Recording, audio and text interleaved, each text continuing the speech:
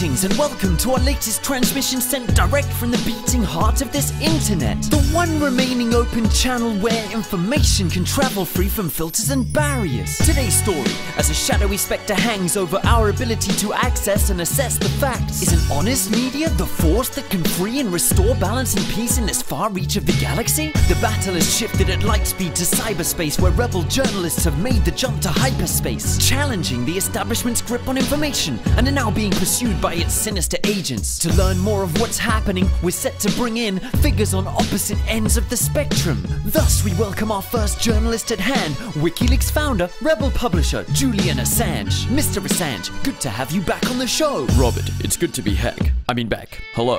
Tell us, what's happened since last we spoke? Well, WikiLeaks has continued to deliver masterstrokes. For speaking more truth to power than all papers combined, we've been ostracized and greatly maligned by the lamestream media, where balls are sadly lacking, and seen the state's haranguing of alleged whistleblower Bradley Manning. I've been under mansion arrest, tagged by Serco, then the bastards imposed an extrajudicial embargo, cutting off our PayPal donors and credit card flow. Why? Have you broken any laws or been charged? No, but a secret grand jury has issued a sealed indictment saying I'm aiding the enemy. They're seeking to extradite me. I'm confused. Who is the enemy? Clearly, since WikiLeaks aids democracy, the enemy is the people. You and me. Okay, to compare to this, we turn to another Australian journalist. His media empire spans the equator, influencing every one of us in the world. It's the Emperor of News Corps, Rupert Murdoch. Hello, Robert. Tell us your take on journalism. It's like playing Monopoly against the world and winning. You buy up all the real Fourth Estate, the Times, the Sun, the Sky, and many stars are all mine. I expanded my news of the world order patiently. Now my Death Star stations are fully operational. You've changed the face of the news with tabloids, pay TV. I foresaw that by putting titties on page 3 amidst a chronicle of crime, sports, and inanity, scandalous spam which the proles soak up avidly, my empire would expand globally, spreading the fear,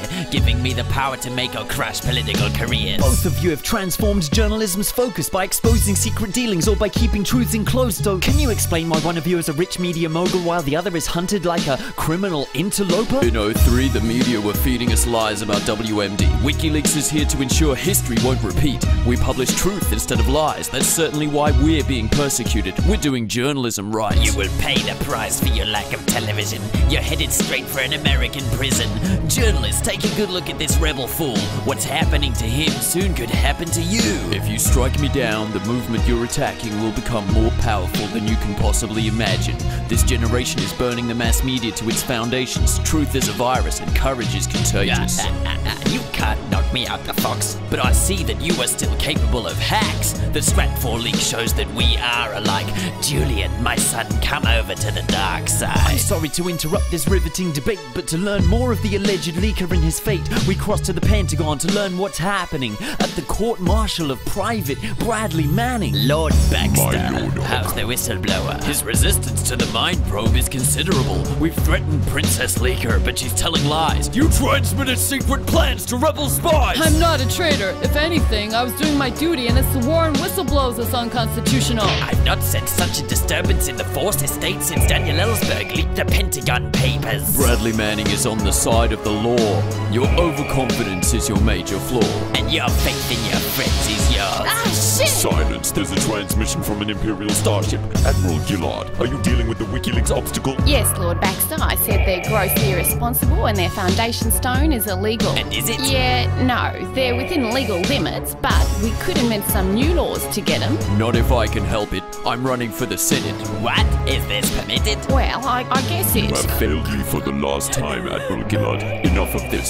Send in the SwedeTroopers. Hello, ladies. Take him to the prosecutor. We have a warrant for your arrest. Don't fight it. What's going on? Assange is being sextradited. Ha ha, he'll make a good bride in prison. Hey, this reminds me of my time in Sweden. The rebels are crushed. We've accomplished our mission. The world is asking, what will this mean for journalism? We now cut live to a surprise guest to let us know. Wait, is that Julian Assange? No.